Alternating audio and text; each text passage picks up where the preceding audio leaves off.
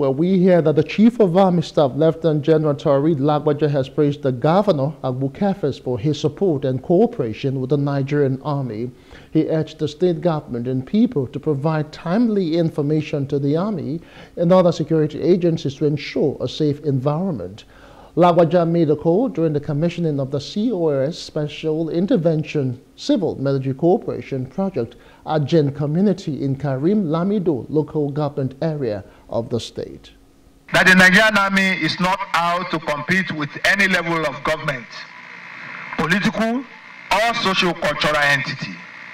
And the idea of our project is not to give any undue political advantage to our senior officers, but rather to complement the government and community's efforts at enhancing the quality of life of our people. I urge the people of the state to continue to be forthcoming in providing timely and useful information to the Nigerian Army and other security agencies in the state to enable us provide the required safe and secure environment for socio-economic activities to thrive. I want to assure the people of Karim Lamido that my administration will give special attention to Karim Lamido local government.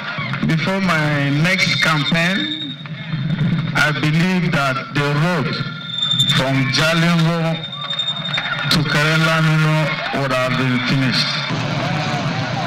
Hello, hope you enjoyed the news. Please do subscribe to our YouTube channel and don't forget to hit the notification button so you get notified about fresh news updates.